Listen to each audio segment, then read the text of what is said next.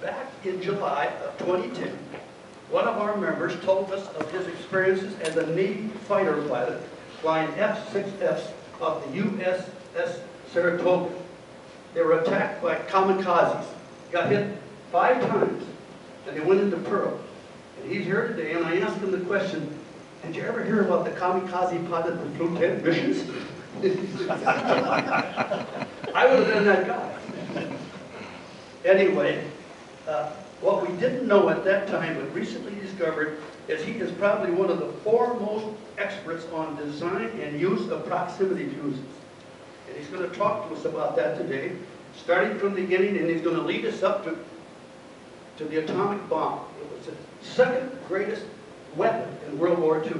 Please join me in bringing Dick Mann up here right now. Come on.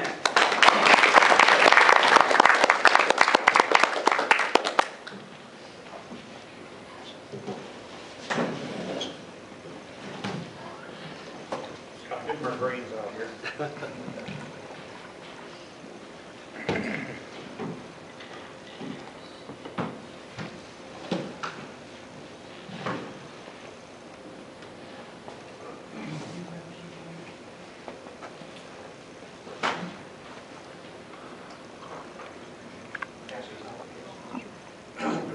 There's 50 copies there.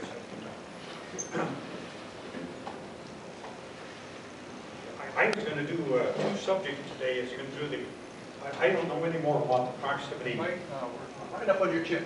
Right on the chin, yeah. Yeah. This thing is up a real downer. This thing. We should have a clip-on microphone or something because I always like 2 hands when I talk here. Maybe we can get to the KC people and get that done. When I did a presentation, the last one, I didn't really get a chance to finish up, and I had a small victory. When we came back through the Panama Canal, and we were launched off the coast somewhere around Norfolk to fly to New York, to the Floyd Bennett Naval Air Station on Long Island. So we got launched, went around Manhattan a couple times, landed there, and we went on leave from there, and we were supposed to come back to the Otis Air Force Base, which was in the southern part of Massachusetts, near Buzzards Bay. How'd you like to go to Buzzards Bay? That's a great place to go. So anyhow, we were at Otis Air Force Base. They didn't know what to do with us for about, I think about 6 weeks. Our squadron was there, but they broke our squadron up. And I had a girlfriend in Atlantic City, because I was at the Naval Air Station in Atlantic City a year or two before that. So I wanted to go down and visit my girlfriend in Atlantic City. And there were some Hellcats sitting around there. Nobody was using, so I went to the duty officer and I said, hey, I have some relatives in Atlantic City. Any chances of checking out a Hellcat and flying down to the Atlantic City Naval Air Station? He said, yeah, I think we can do that. If I went by public transportation, I'd have to go from Otis Air Force Base to Boston, take a train to New York, transfer, take a train to Philadelphia, and take a bus to Atlantic City.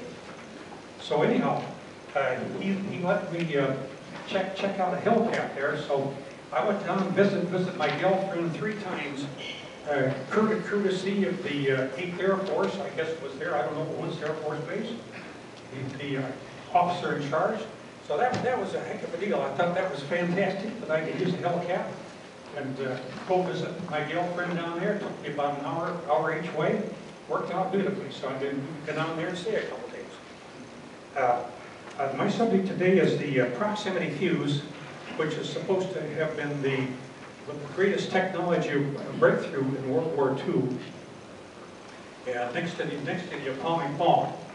And 3 great victories on this were the Battle of the Bulge. They used a proximity fuse and artillery shells. The first time it was ever used on a land base because they were so afraid that the Germans or the Japanese would get a hold of this technology and use it against us, which they could have done. And they also, the Kamikaze attacked on the fleet, and the B-1 buzz bomb, which attacked London. So, first thing we ought to do, I've always been electronics. In fact, in junior high school, hung around the radio repair shop there. Pretty soon they couldn't get rid of me, so they hired me. I got 50 cents a day and all the junk parts that I could haul home for working in the radio repair shop. And believe me, I had boxes full of radio tubes and all kinds of junk, and ended up being a ham operator like road too. So it was always my hobby. So I kind of wondered, how in the heck does this thing work and what makes it go? So I passed these sheets out. It's going to go with me along this. So, the electronics part is in the top half, where the shell slants to the middle. In the nose of the electronic fuse, they have the coil right up in the nose. Now that when you have a tuned radio circuit, these are high frequencies, they operated in sort of a la-la land at that time because they weren't too good on not too much advanced on high frequencies. So I had an oscillator coil on the upper left-hand corner. On the right-hand side, the antenna cap was on the top, and the shell, these were mostly fired in 5-inch shells in the Navy, and the shell became the antenna. And they had a transceiver. In other words, it pulsed like radar. It pulsed a high-frequency signal out. If it got a reflection back from this, just like radar, the receiver would receive it. And the big break on that is that the British were way ahead of us on radar. This was sort of a takeoff on radar. And there was on the right-hand side, you'll see the oscillator, detector, amplifier, thyro. So what is the thyratron? It's an electronic switch. It's a radio tube, gas-filled tube, which switches several hundred times per second. So you can pulse it, transmit a signal out. You get a received signal back if there is a received signal. What would happen if this thing would start transmitting, but would left the barrel of the gun, and when it got within 60 to 70 yards of a target area and got a reflection back, it would key the detonator and the shell would explode. So, in essence, is what happened that they could lead the target, just like duck hunting or for pheasant hunting. You lead the target and fire the thing, and if it came within 60 yards plus or minus of the 360-degree circle around there, the shell would explode. Now the question is, one of my big interests is the Sylvania Electric, the company I worked for 35 years in a lighting division, made the radio tubes on this.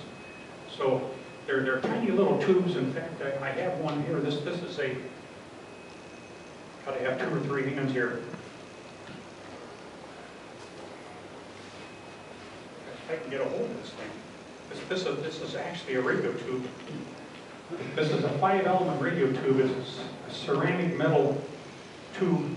So they're about the size, they're what they call peanut tubes. And I knew some of the guys that worked on these.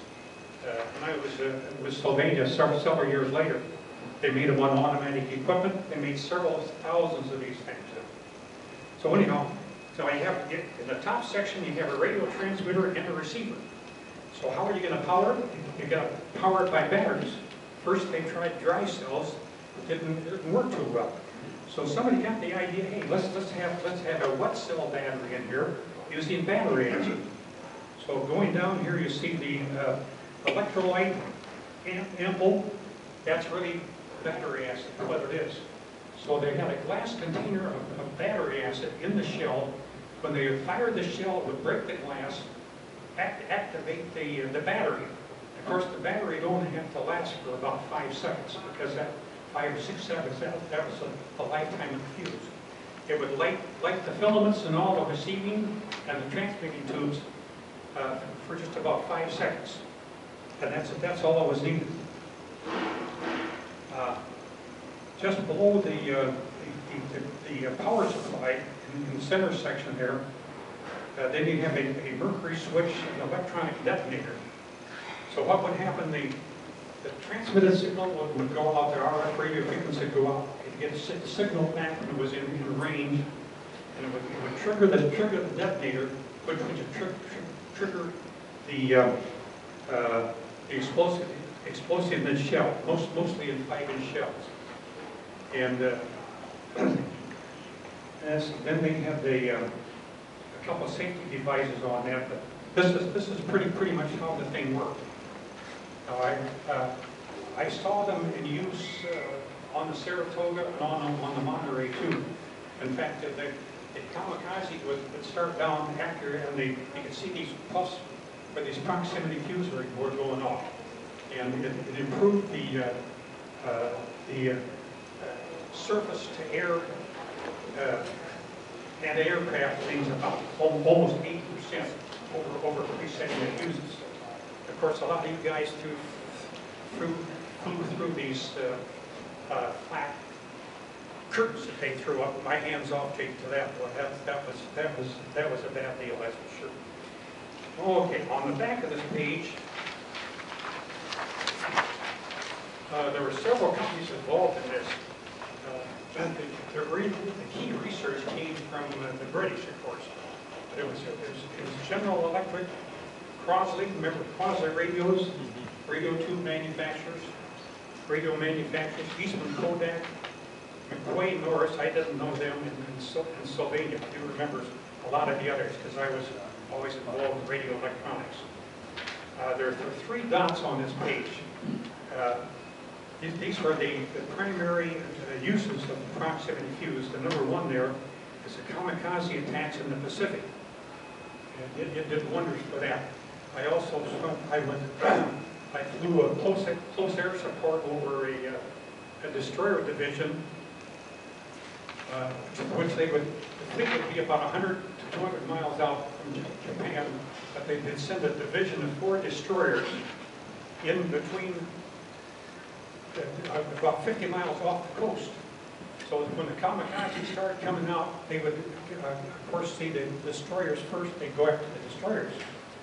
So we were flying close air support on it. We were directed from the radar on the destroyers, and they had us chasing all over the place. We knew there were jam planes in the air. We never saw them. Visibility was very bad, very easy condition. And they gave us one of the code words. They called our division. They said salvo, which means we're going to shoot at anything that moves, which they did. So they opened up with their 5-inch guns, a division of 4 destroyers. So they had there's two turrets forward and 1 turret aft, firing the 5-inch guns. Their rate of fire on that was 17 per minute, 17 5-inch shells per minute, and they were proximity fuse tipped. So we couldn't see the planes diving down, but we could see the burst of flak going off as these things got lower. Of course, with the amount of firepower on that was tremendous firepower. And when we were on shipboard and we were under attack, we had a screen of about 8 or 10 destroyers around the fleet, the battleship in the middle, 4 aircraft carriers, and all these ships had 5-inch guns, turrets going like that. You've probably seen some of these pictures. And of course, normally, if we were under attack, we were supposed to stay below, not up on deck. But I got smoked out a couple of times and went up there and seeing this stuff going off all over the place. It was a sight to behold. You've probably seen some pictures of that. So. Okay. The next one on here, the second dot, let's see, one's the Kamikaze, the second one's the V1 buzz bomb that attacked London. They were launching from France over there, and you may have seen some pictures of the V1 buzz bombs over there going after London. And actually, what the British did, they moved their anti-aircraft batteries close to the coast. So when the buzz bombs started coming over, all they had, instead of setting an anti-aircraft angle and time fuse and all this stuff, they used a proximity fuse and just leave it like they would load a duck or a pheasant or something like that. So their kill rate was just fantastic. It took them up to above 70% kill rate on the buzz bombs, pretty much put the buzz bombs out of business. Let's see. is the Battle of the Bulge. They were afraid to use the proximity fuse over France or any place that the Germans could get a hold of it. So they did use them. Remember, the air was all socked in the Battle of the Bulge. They couldn't use air power. So they used artillery shells with proximity fuses on them, and they were designed to go off anywhere from 5 to 30 feet above the target, which worked very well. So the Germans in the foxholes really had no protection at all. And it was very instrumental in taking care of the Battle of the Bulge. Okay. I don't want to get into this thing too much here, mainly because I don't know enough about it to get into it.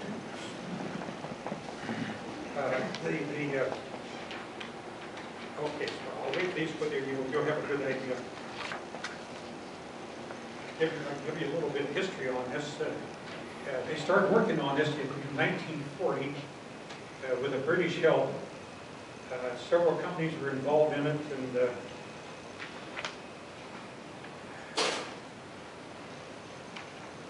so there's a great deal of information available on this if you do want to get into it. So, remember, Crossley Radio Company, they were deep into this. Sylvania, GE.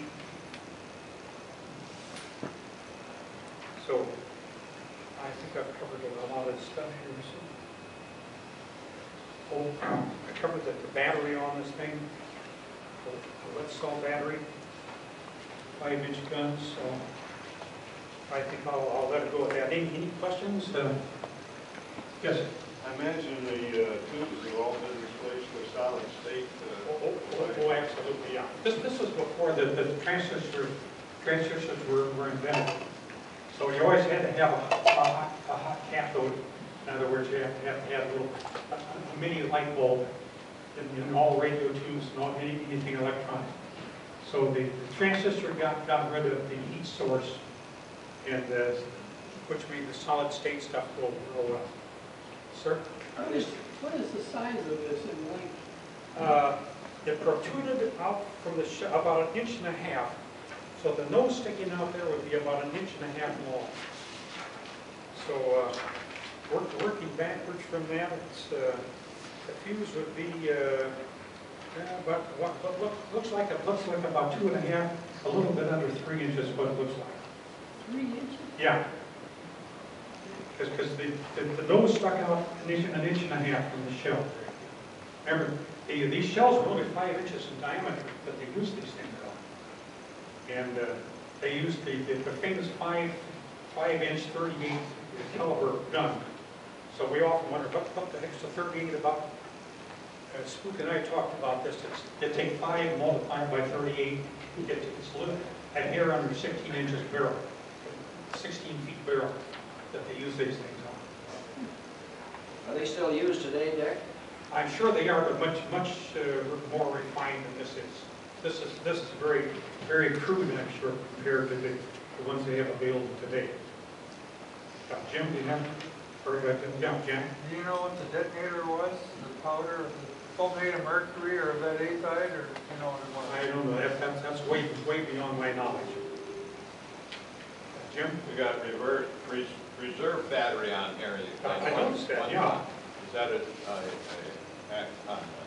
over on the left side of the design, it says reserve battery, so that was different than the glass battery. Different than the lead acid battery that they had in there, yeah.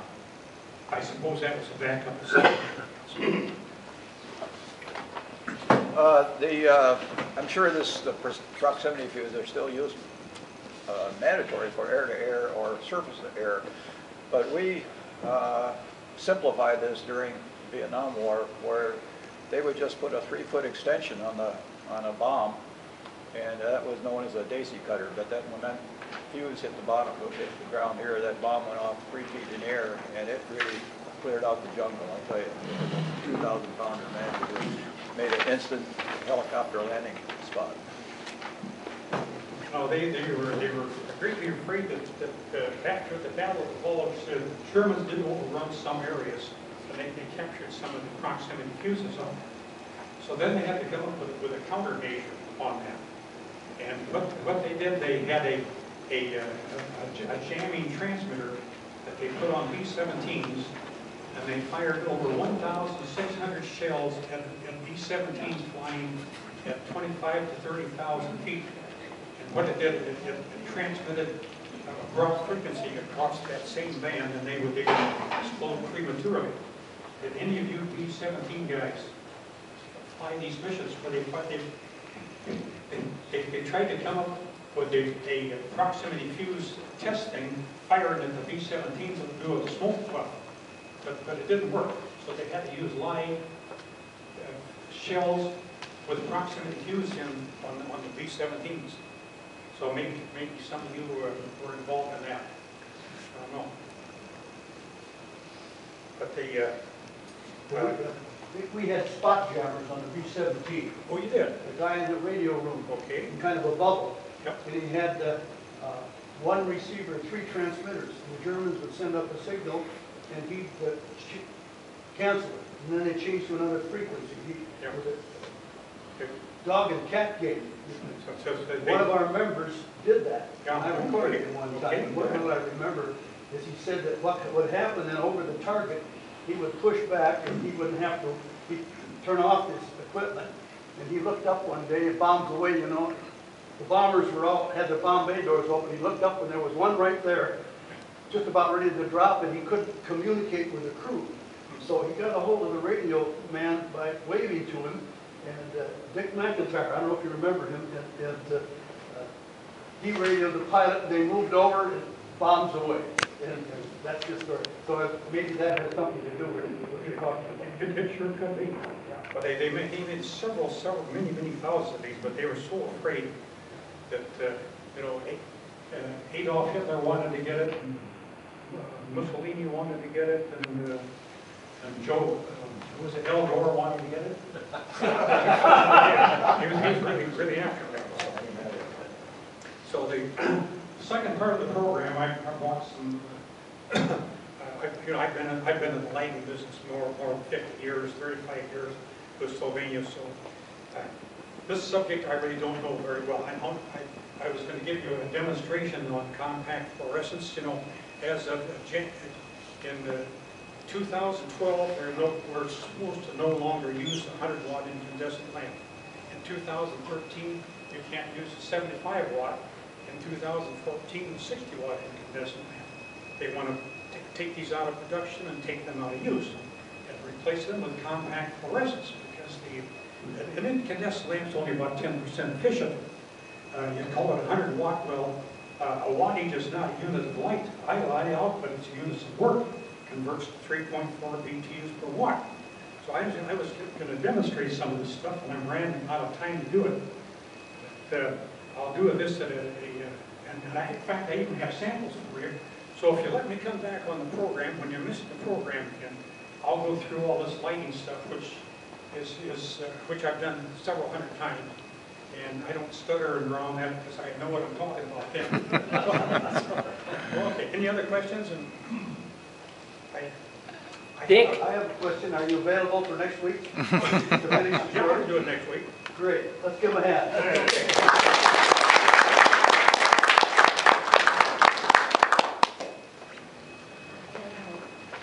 That's it. See you next week. God willing.